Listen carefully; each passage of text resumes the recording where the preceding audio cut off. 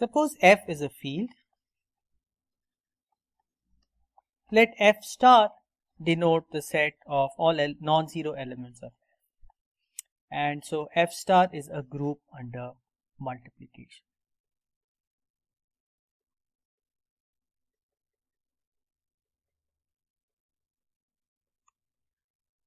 It turns out that subgroups of this group, finite subgroups of this group, are all cyclic.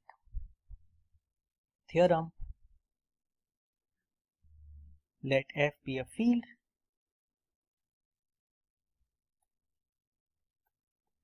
then any finite subgroup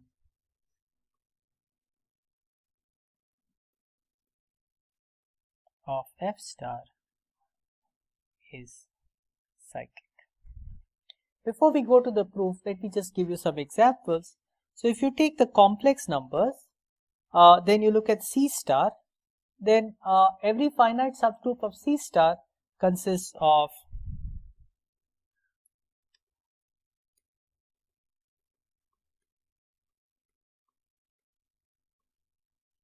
Hn equal to e to the 2 pi I k by n, where k lies between 0 and strictly less than n. These are the nth roots of unity.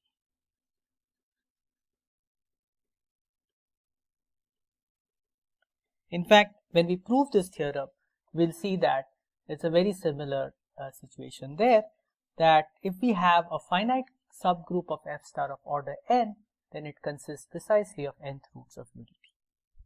So let's prove the theorem. Suppose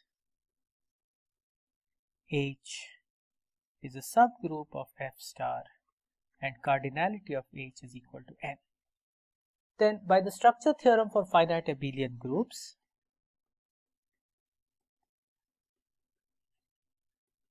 we have that H is isomorphic to Z mod D1 cross Z mod D2 cross Z mod Dk, where D1 divides D2 divides Dk, and the additional fact that the size of H is n means that D1, D2, the product of these things, is equal to n. Okay, now note that every element of H satisfies x to the power dk is equal to 1, because the order of each of these cyclic groups divides dk. And so what we have is that every element of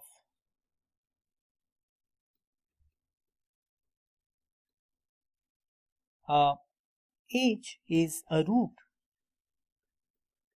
of the equation of the polynomial t to the power dk minus 1. But this polynomial can have at most dk many roots, because it's of degree dk.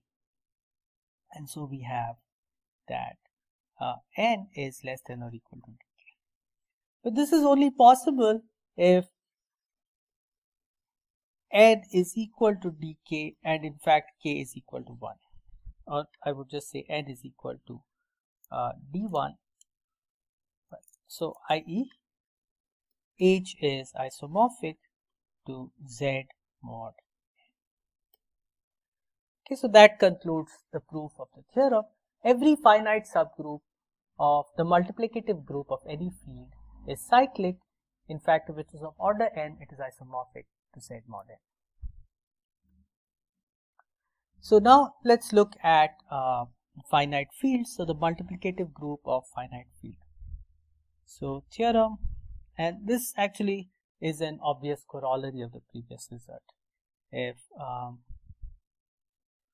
so if E is a finite field, if E is a field of order p to the n, then the multiplicative group of E is isomorphic to the cyclic group Z mod p to the n minus 1. Proof?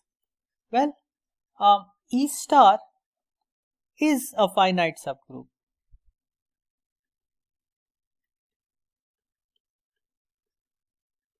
of E star?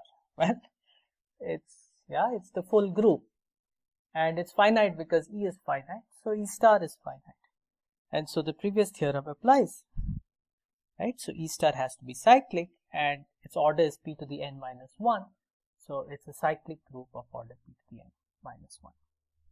The upshot of this is that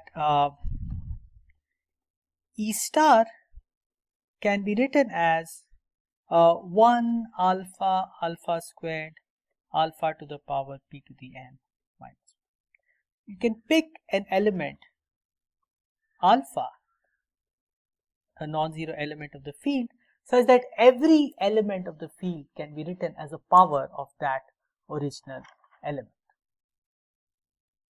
Okay, so that's a very powerful property, and we'll see some applications of that in the next lecture.